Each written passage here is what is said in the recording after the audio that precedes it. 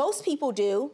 They're not supposed to, but everyone does it anyway. They say, use my security deposit. He knew he was moving out on November 1st. He has a $1,300 security deposit. He then pays you an additional $1,450. I believe he moved out on the 1st.